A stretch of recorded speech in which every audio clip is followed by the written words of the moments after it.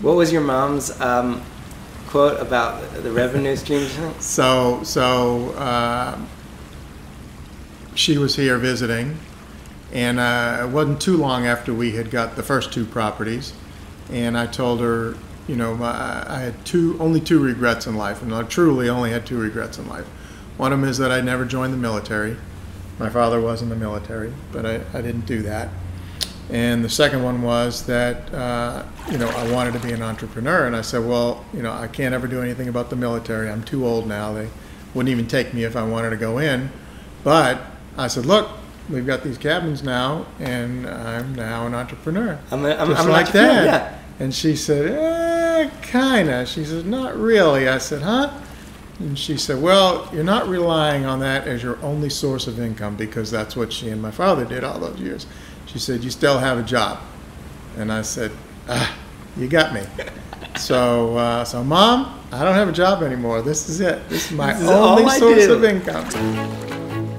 Hi, my name's Matt Landau. I'm the founder of VRMB and The Inner Circle, the most independent group of vacation rental professionals online. And this is Unlocked, the Tiny Architects edition, in which we travel to meet some of my contemporaries in their element and find out what makes them so special. This is Unlocked. My name's Matt Landau, and this is Unhooked. I mean Unlocked. You like what I did there? I do like it. I do like it. This is the D&E landing version of Unlocked. It's called Unhooked. David Krauthamer and his wife Edna are the owners of D&E Landing, which, as far as I know, is the only fishing-specific vacation rental fleet in the United States. It's located on Lake Guntersville, which is one of the most famous bass fishing destinations. And when David invited me to go fishing with him, I took the bait. Hi. Hi. How are you? I'm great. Who are you? I am David Krauthamer. Krauthamer. That sounds like a nice Jewish boy. That's exactly right. And you are the official owner and creator of this wonderful vacation rental business in which we're sitting? That is correct. And what is the name of this property? Myself and my wife. And what is the name of this property, and what is your guys', what does the whole business look like beyond just this one? So the name of the business is D&E Landing, and my wife Edna came up with it. It stands for David and Edna, so very creative. This particular place we're sitting right now is our flagship, if you will, Breezeway Bay. It's the name of it, and it's our owned property that's on the water with a boathouse. It is most certainly only, 20 meters away from the water? About, yeah. Where we're sitting right now? Very close. Beautiful dining room area, and this property has how many bedrooms? 3 bedrooms and a loft, so basically 4. And it fits into your greater portfolio. There's other properties. There is. We have a total of 8, 5 owned, 3 managed. And they're all relatively close by? They are, yeah. Our 5 are right here. This 1 and 4 across the street.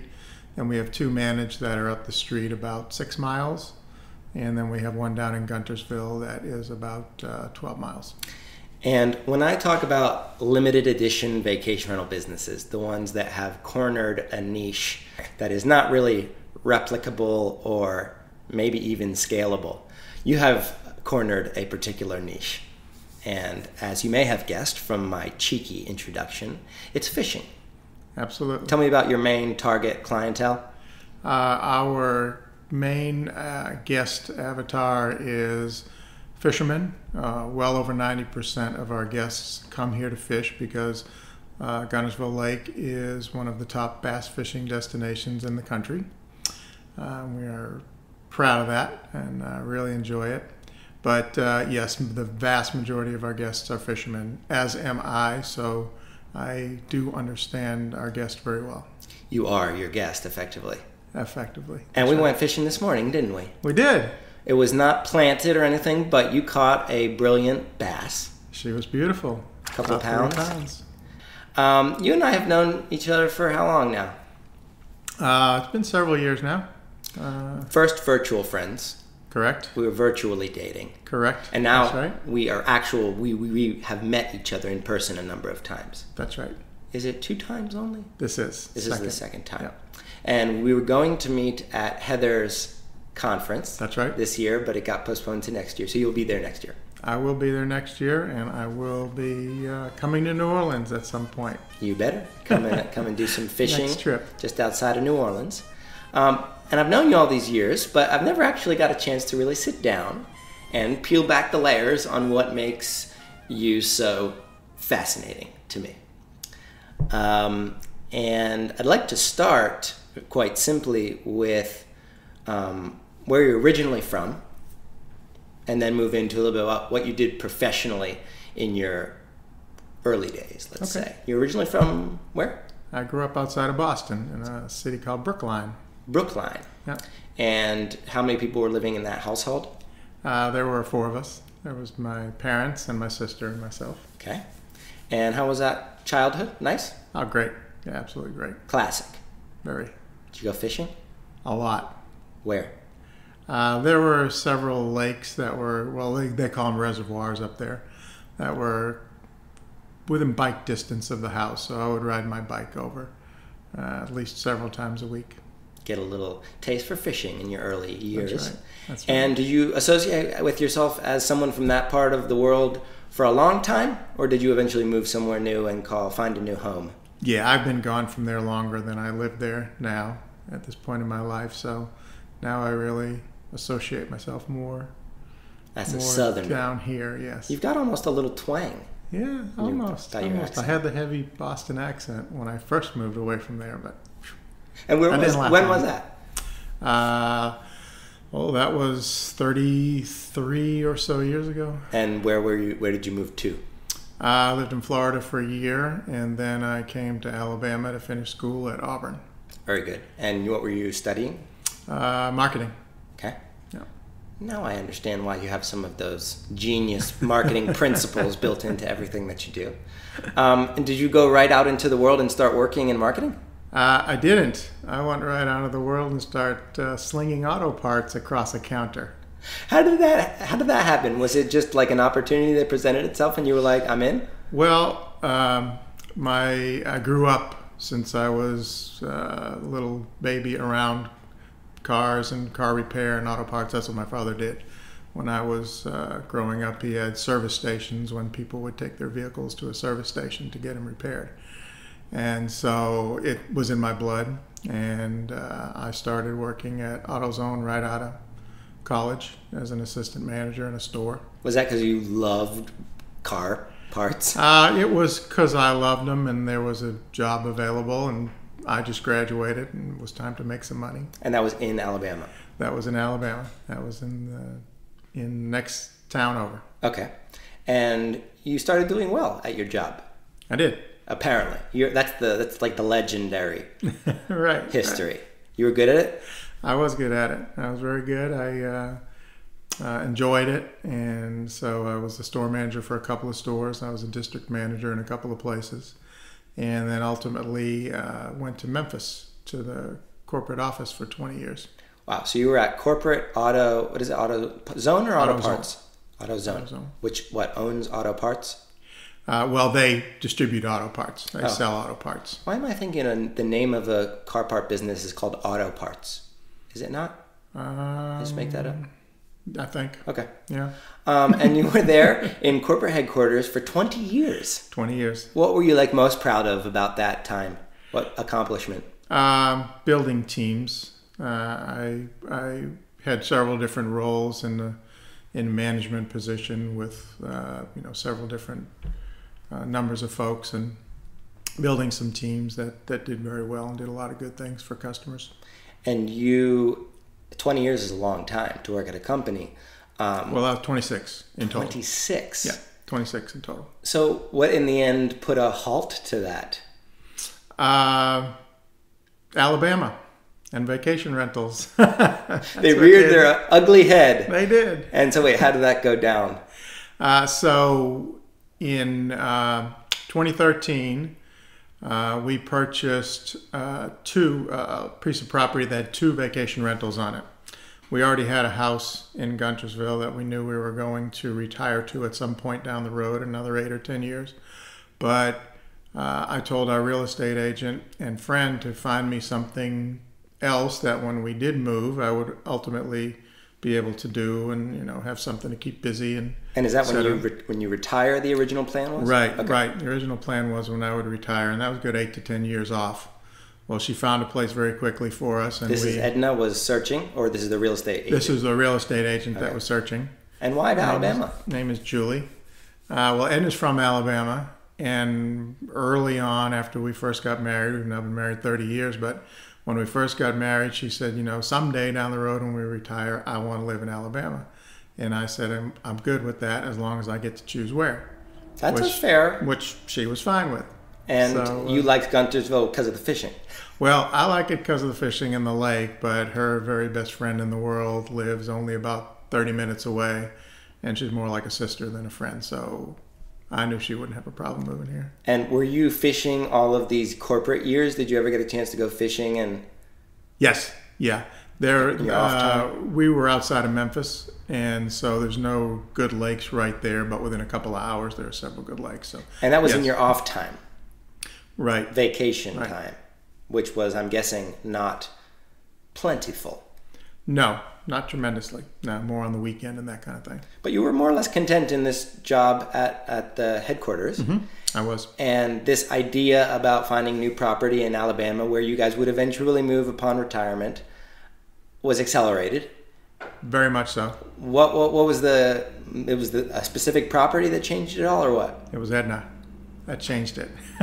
What was her argument? We had been operating the two that we had bought and working on a third on the same property to get it ready for about 6 months.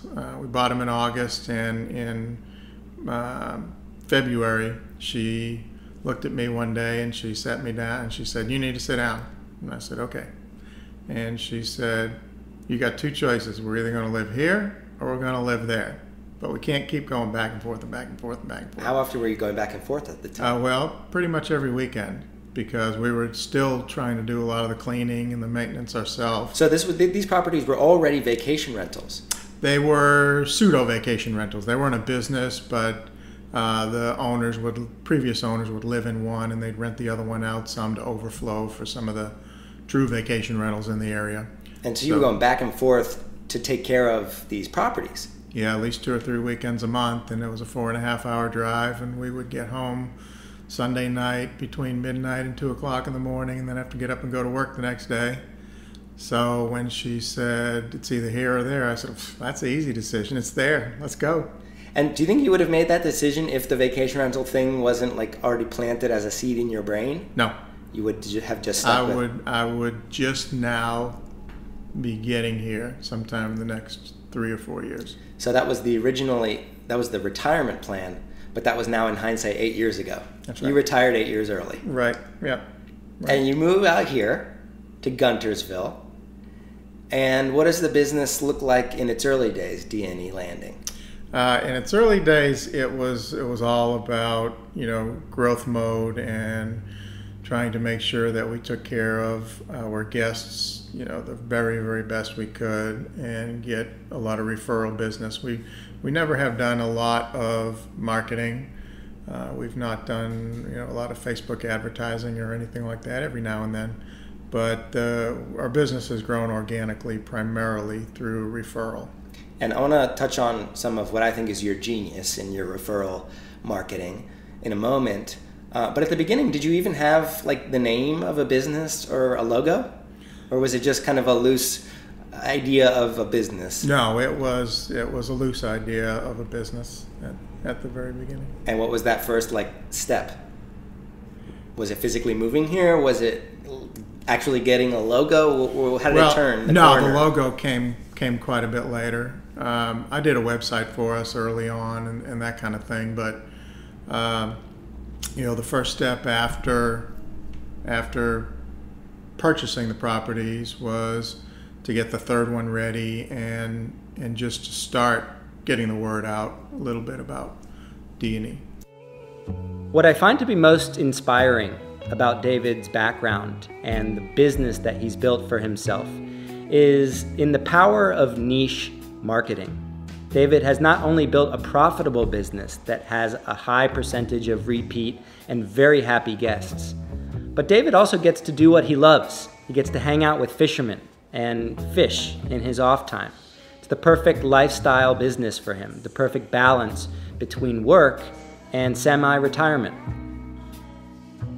And from the very beginning, it was fisherman-specific vacation rentals? Yes. Never anything 100%. Else? No. In hindsight, was that a smart thing? That was a very smart thing. Yes, it was a very good thing for us, and it allows us to focus specifically on the needs of that guest and make sure that, you know, when they come, it's as perfect as it can be. And I'm guessing that is maybe not easier of a job, but more focused of a job than a vacation rental somewhere that has a number of different kinds of clients, people. Maybe some are coming for fishing, maybe some are coming for bachelor party, maybe some are coming for rest and relaxation. Having only one specific kind of clientele allows you to make decisions more easily. I'm guessing it's a more focused style of business. Absolutely, there's no question about it. And I think you're probably right. I think in some senses it is easier because you just only have to focus on the one thing and make sure that you do it the best. And if you can accomplish that, then you will end up with a successful business. Do you think you did it by accident, or was this sort of methodically done? Were you conscious of these decisions, or? Yeah, I think a lot of the decisions I was conscious of. Ultimately, we were able to grow it. Initially, we by ourselves. We didn't have any ideas of managing other people's properties, but we had the two when we bought it. We finished the third one. We built a fourth one on that same property, so we have 2 acres with 4 cabins on it. And then an opportunity came up across the street for this one we're sitting in now, Breezeway Bay, so we jumped on that one because of the proximity and location. So that gave us our 5. And then one of our very good guests who stayed with us for several years decided they wanted to buy a place down here, but they live in Kentucky. So they said, would you run it for us? And that was the first one that we managed. So we said, sure, we'll go ahead and do it for you, no problem. So we did that. Then we got a phone call from another owner who was just around the corner from them. And one of the real estate companies shut down their vacation rental business here in Guntersville. So he had been with them, but he wasn't tremendously happy with what they had been doing for him anyway. So we took him on, and now he's doing very well. I think this is the way a lot of managers fall into it. They're either managing their own or managing one or two, then doing it really well, and all of a sudden people come knocking. Right. Yeah, I think that story has been told many times, even on your podcast. And we don't focus on businesses this early in the development too often on the podcast, but it's important to point out that the vast majority of people who get started in the vacation rental industry sort of fell into it accidentally. They couldn't afford a home in this particular case and found that hosting guests was a great revenue stream. And that brings us up to today. You've got what is approximate an average occupancy that you're operating at? So we, depending on the time of year, so year to date through June, we're at about 60% occupancy in total, but that includes January and February, which for us would be not low season, low season. So if you take it between the good season or the high season, it's anywhere between 76 and 88%. Not like anyone's counting. No, I'm not keeping track. The fact that David's achieving these kinds of numbers in and of itself is incredible, but Perhaps a more important takeaway for every single vacation rental professional who's listening to this is that David knows all of these numbers. He's consciously tracking these numbers as his business grows, knowing what percentage of repeat stays, knowing what percentage of bookings are coming direct as opposed to OTAs. These are the gauges, the meters of your business that let you know you're on the right track. And last night we were talking about this golden ratio of direct bookings, whether they're people going to your website, people repeats, reaching back out, or referrals, people who know someone who stayed. Your direct bookings are quite high.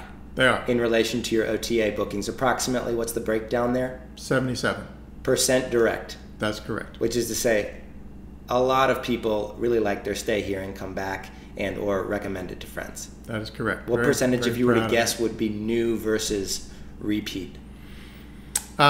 New versus repeat right now is 60% repeat, which is down a little bit from last year, but it's not down because we had fewer repeats. It's down because we're getting some more new. And that took place over time, right? It wasn't like the first year you were in operation, you were doing 60% repeat. Oh, this is something you built up. Absolutely, 100%. You have to build that up over time. And now's when I want to dig into your big learnings at AutoZone, which sounds like kind of became part of your hospitality philosophy, for lack of a better word. Was AutoZone all about customer service? Was that a huge component of their work?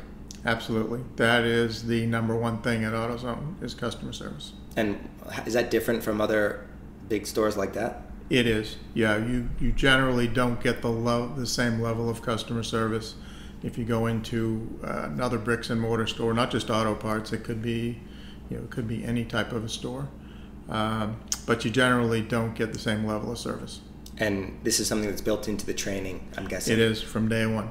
It's fundamental. You're indoctrinated, and you quote unquote drink the Kool-Aid. Right. It's good Kool-Aid. Yeah. It's delicious. It's very delicious.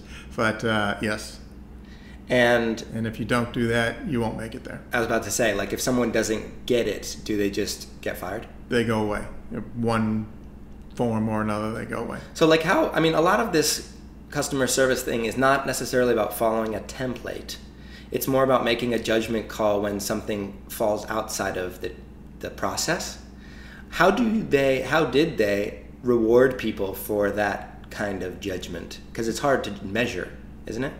Yes, it is hard to measure, and you have to be looking for it in others in order to identify it. Like what? So they would have an award called the Extra Miler Award, and they would give that to somebody would recommend another AutoZoner for the Extra Miler Award. Yes, you have to nominate somebody, or a manager might catch somebody doing something right. That's another catchphrase: catch somebody doing something right. And you would be nominated for this, and then they would give you a cash award for it, and you get a plaque and that kind of thing. So recognition for that kind of Yes. Going above and beyond sort of thing. Right. You remember Exactly. any good examples of someone doing something like special? Oh yeah, they have examples every day of somebody, their battery died 5 miles down the road, and somebody from the store would go bring a battery down there and replace it for them, and then come back to the store, and it's the thing of on and on. It's the thing of commercials. Those are the kind of things that they make these inspiring customer service commercials about. But you're saying they actually did that on a regular basis. That happens every day. And how talk to me about this acronym that was used in corporate world that helped everybody remember how to implement this. Whittaker. Whittaker. What are the letters? It's what it takes to do the job right. That's what it stands for. WITTDTJR. Right. Whittaker. Whittaker. I think I had a teacher named Mrs. Whittaker back in middle school. What it takes to do the job right. Mm-hmm. How is that? Give me an example. So that was coined by the very first store manager of AutoZone. His name was Doc Crane. And he coined that because he wanted to make sure that his employees gave the customers everything they needed, nothing more, nothing less. So his philosophy, and ultimately it became AutoZone's philosophy, that a customer should leave the store with everything they needed to do the job properly, whether they realized it or not when they walked in, but not anything that they didn't. So it's not go sell every dollar you can sell to them. It's just make sure they have everything they need. So it's a very customer first thing. Absolutely. Let's identify what the customer is trying to do. Maybe they're trying to fix Could be a brake job. Identify what they're trying to do, and then make sure they know all the things that are needed to do that job, whether they were aware of them all or not. Help them do all that, but never go beyond that and try to sell them something that they did not need. That's right. It's a pretty simple but brilliant way of looking at clients. It is, and it's easy to implement. It's easy to understand, and it works really well. So like a brake job, I'm guessing, I have absolutely no idea how to do a brake job, but I'm guessing there's some things, there's like a bunch of different pieces you need, and maybe someone doesn't remember that they're going to also need the pads or something. Yeah, that's right. Did I just totally embarrass myself? No, you didn't. They do need pads. You can't do a brake job without pads. So that whittager is something that's taught from the very beginning as a fundamental. Mm-hmm. And these people employees use it to service guests, customers. Right. Is that something that you began kind of applying to D&E Landing when you started working the hospitality side of this industry? For sure. Yep. Yeah, you can, it would be similar, but you could consider it, maybe an extreme level of customer service for our guests, something, doing things that somebody else is not likely to do for them if they need it. I'm not going to push anything on them that they may or may not want or need, but if they need it and they're here, it will happen. And maybe even, like I'm trying to apply the idea of upselling, which is fairly common in hospitality. Someone books a hotel room and then they encourage you to book a fishing tour, for instance.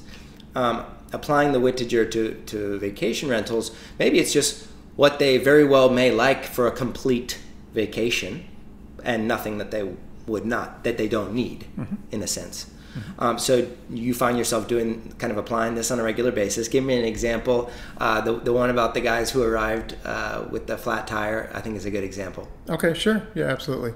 We had some very good guests. They've been staying with us for several years, and it wouldn't matter if they were a good guest or not, but they happened to be.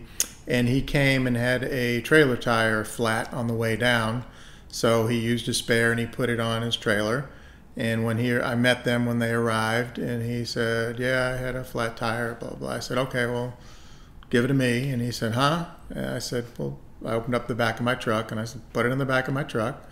I'll go tomorrow, and I will get it repaired, or I'll get it replaced, and then I will bring it back to you." And, our folks, our guests, they come here for one reason. They come here to fish. 95+% of them come here to fish. They didn't come to go spend the morning at a tire shop replacing a tire or getting it fixed. So I think that is my job to do that for them and make sure that they can get out on the lake at daylight and do what they came here to do. What it takes to make the vacation right. That's right. Were they surprised when you said, "I'll take this and go get the tire fixed while you guys get out on the water"? They, a little bit. I mean, they were appreciative. Uh-huh. They weren't as surprised as maybe somebody new to us would be, because they've stayed with us many times and they know if they need it, I'm going to make it happen for them. So, they were very, very glad and happy, but probably not as surprised as somebody else might have been. And I'm guessing that, this has a cost. You driving here, getting the tire, getting it fixed, bringing it back. It's your time. It's whatever money it costs. I'm guessing this has a return on that investment in your brain. Oh, absolutely. What is the return? Well, the return is the fact that if anybody mentions to them, down the road, that I'm going to be going to fish Guntersville Lake, that they're going to say, "Here you go, here's this guy's card, and you need to call this guy," or whatever the case may be, and they'll get the same level of service as these guests did when they arrive. So the referring guests can be confident that if they're going to send somebody to us, that those folks are going to be happy. I would, you don't want to start promoting yourself as the vacation rental guy who will do anything you possibly need. But at the same time, it sounds like that's kind of a key. I mean, it's not something you advertise. Right. But it's something that makes this repeat guest number so high. It has a value, I think, in that the cost of acquiring a new lead is always exponentially greater than a repeat. Absolutely. And so maybe if you're comparing the amount that you invested in that tire, for instance, to the amount that it would cost to get that guest's next stay from an OTA, let's say, or advertised somewhere in the newspaper, it's actually not that expensive. No, it's not.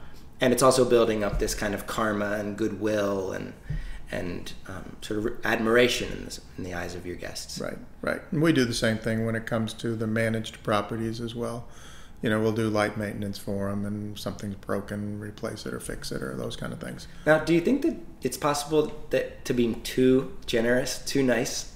I do, but too lenient. And at times it'll get me, but at the end of the day, what's an example of a time that it gets you?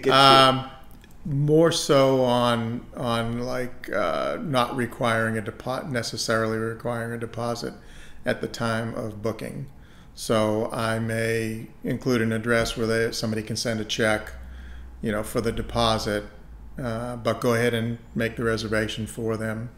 And there's been a few times when the deposit never came, and for whatever reason the reservation didn't happen.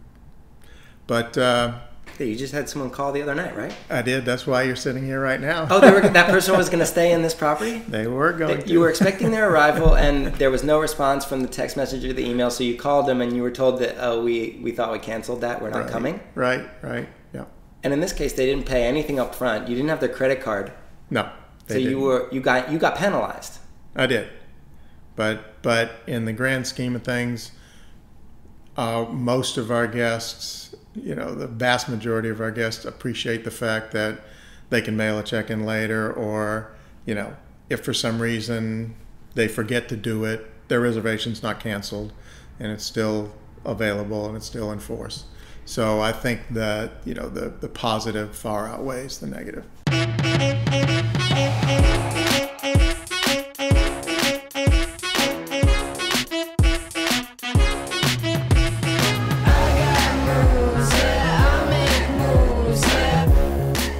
This is Sean Miller, the president of Point Central. As a sponsor of the podcast, and also as a person who recently beat Matt in a one-on-one basketball game, we have the opportunity to interview Matt in this season's podcast. But we're going to save the full interview for the end of the season. Right now, we're going to share a small tidbit with you. Enjoy. What's your favorite story that's come out of VRMB since you started it? Oh my gosh. If you imagine how many great stories come out of every property management business and then multiply that by 850, not to mention just VRB subscribers like above 10,000, I have lots of really great stories. For me, the most poignant ones are the ones in which the vacation rental business sort of transcended business and somehow changed someone's life. So there's the story of the individuals who used vacation rentals to get out of debt. There's the story of vacation managers who took over the family home after their mother had passed to keep her legacy alive. The vacation rental business that plays an important role in its community. These are the kinds of stories that when I read them, and I receive lots of them, when I read them, I really it's remarkable. And I think that's what the power of this industry has, is its ability to change people's lives and communities. And I think that's a really exciting thing. All right, enough interviewing me. If you want to learn more about Point Central, head over to pointcentral.com/VRMB. You can sign up for a free demo, get free HVAC analytics, and Sean's team takes incredibly good care of people. Now let's get back to the show.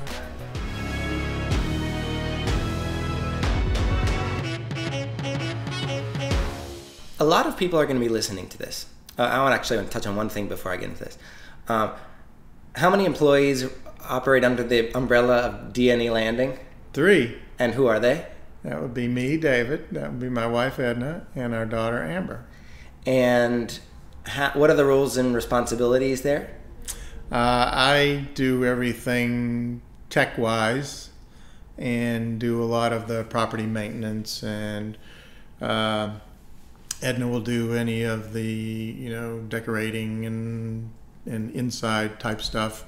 Amber does the majority of the cleaning, and then we'll help her when necessary if it's get 2 or 3 or 4 back-to-backs in a day or whatever the case may be. And Amber was not always your reliable cleaning person, right? She was not. She is the 3rd employee. It was just Edna and I up until last April. Not this last one, but the one before. So. And was that, walk me through that decision to hire someone outside of yourself? It was even though it's our daughter, it was still tough. I mean, I'm kind of a control freak, and Edna is too.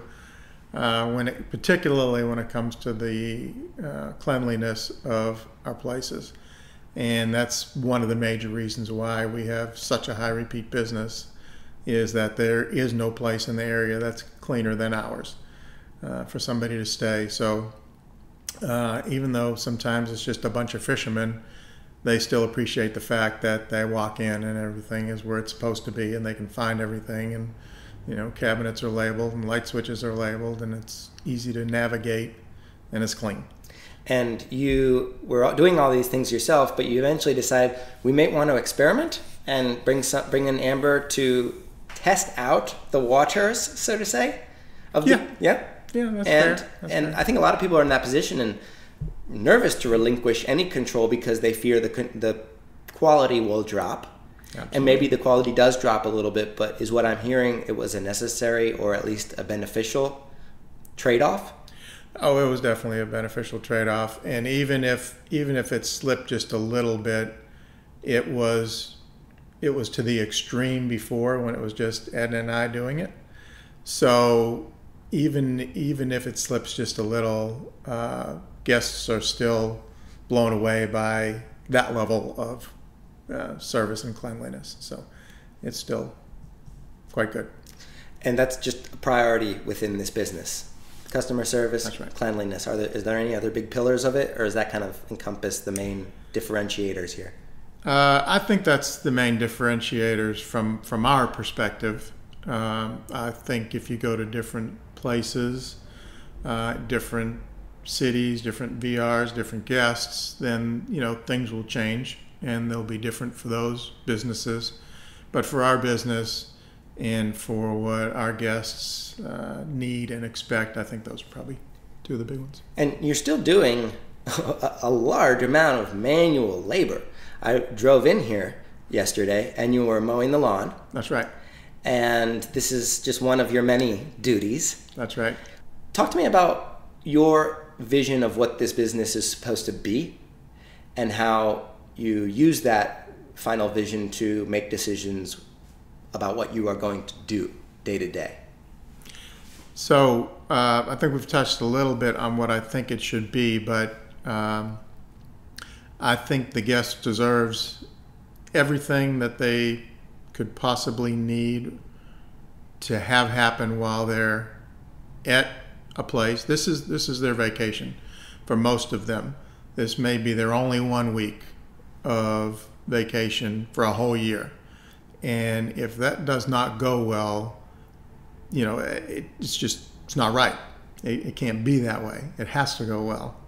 So when we make decisions on, what we might purchase for a property, or how we might add accessories for a property, or what we might do to one, do we need to replace beds? What needs to, there's always something being replaced. It's furniture, it's beds, it's, this needs to be upgraded, that needs to be changed, that kind of thing. We always keep that in mind, and we always try and make sure that at the end of the day, it's going to benefit our guests. And if you didn't do those things, what do you think would happen?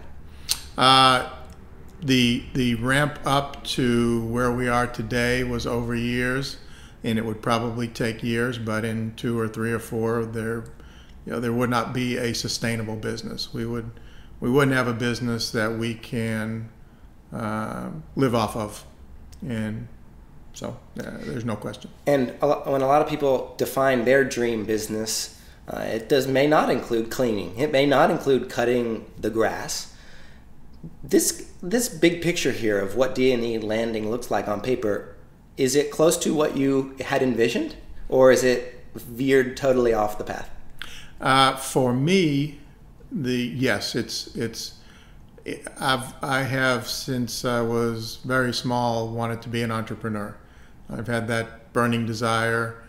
To me, an entrepreneur does whatever they need to do to be successful and to take care of the people that are taking care of them, which in this case is our guests.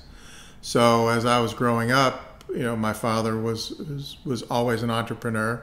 He always had his own business. He always ran his own business, nobody else. He didn't have a manager. He didn't have he was it. It was him and 1 or 2 or 3 other people. In most cases, they were family members, an uncle, a cousin, that kind of thing. Sounding very familiar.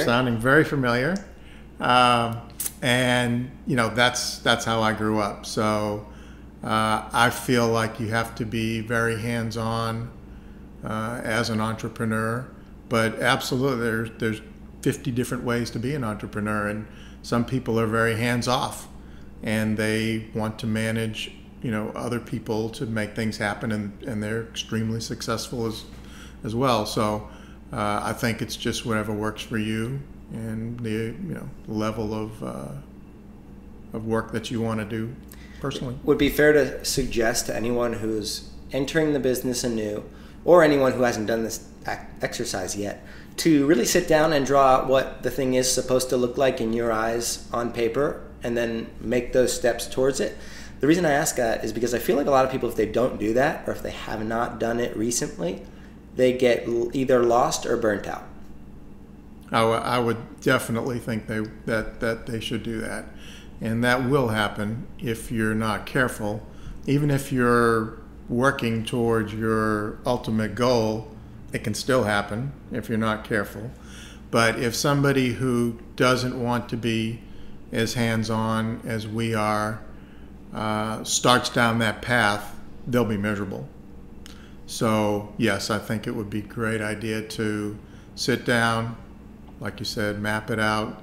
This is the direction and the course that I think I'd like for this business to go, and then you'll be able to figure out what you need to do to make it happen. And how many, for instance, that could be a quantity, like a number of properties, for instance. And out of curiosity, how many properties do you envision in your flotilla eventually in the big picture here? We have 8. I would not go past 11 or 12 as a maximum. We don't have any desire to be, a big bad management company. Big bad, I like that. Underline the word bad. Right. But you also have less tangible things that you're not willing to compromise on, or that you envision as the gold standard, things like the way you take care of people, the way you make these decisions. The guy who asks for soap on his first night, so you don't offer soap in the bathrooms, right? Because correct. it's not part of the. Well, everybody, we did at first, but everybody likes something different. You wouldn't think soap is a personal thing, but it kind of is. And so you can't really have one that's going to work for everybody. So we decided not to. But we've had multiple times when somebody has arrived and either they forgot to pack it or they didn't realize they needed it or whatever the case may be. And I'll always tell them, just give me a few minutes and I'll run up the street and get them a couple of bars of soap and bring it back. That's when I would, as the guest, feel terrible. It's like, no, I can go get it. I swear, I didn't mean to make you go get it. But you just show up with the soap. Well, sometimes, they might have made a very long drive. It's the end of the day. They're tired. All they want to do is go take a shower and get in bed so that they can get up really early and go fishing in the morning. But along the lines of these doing, exceeding expectations, is it not dangerous to just do anything and everything in order to satisfy these people? Do you not create, what is the Sally's phrase? Impossibly spoiled guests. Are you not creating impossibly spoiled guests? I am the king of creating impossibly spoiled guests. He says with a gigantic smile on his face, folks. Why do you do that? I think they deserve it. I think they deserve it. They're coming here. Like I said, they're spending their money. They're coming for their vacation, and I think they deserve everything that we can possibly give them. And is there not a line that you don't cross? Do you not ever come across something that's like, wait a minute, I can't do that? I haven't found it yet. I'm not going to say there's not one, but I have not come across it yet.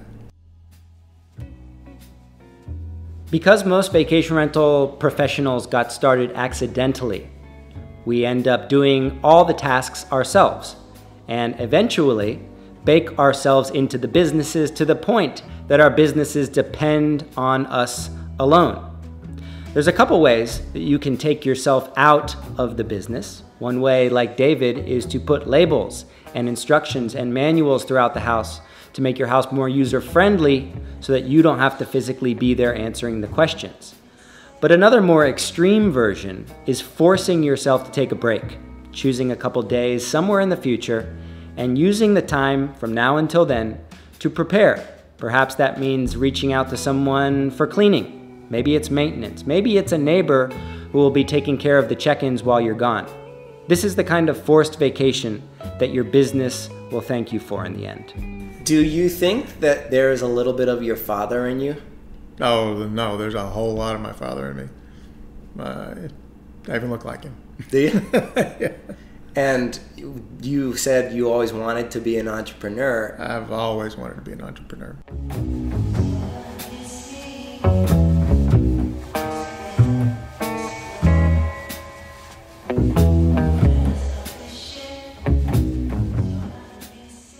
Do you view yourself as a vacation rental pioneer?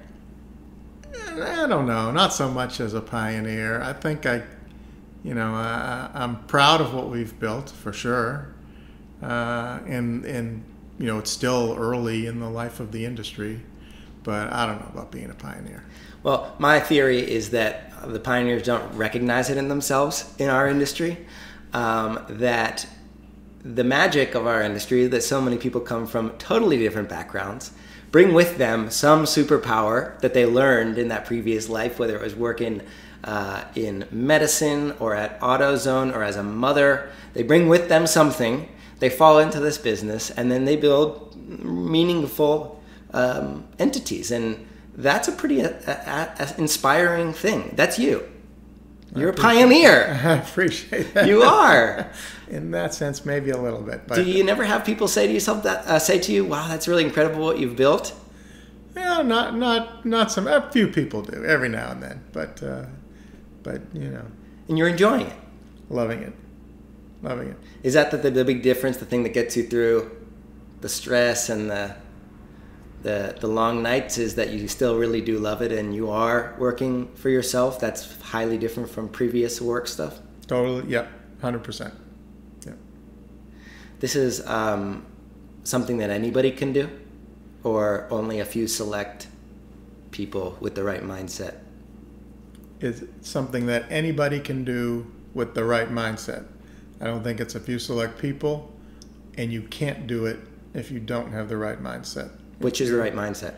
The right mindset is that you are cradling your guest's vacation, whether it's 2 days or a week or a month, whatever it is. You're responsible for their enjoyment while they're at your place. And I think if you always keep that in the back of your mind, that you will be successful. There are lots and lots of vacation rental owners and probably managers who don't necessarily keep that in the back of their mind, and they look at either revenue or profitability or many other things before they look at the guest experience. And I think if you take care of the guest experience and you watch the other things, then they'll come. It needs to be at the very top of your thoughts.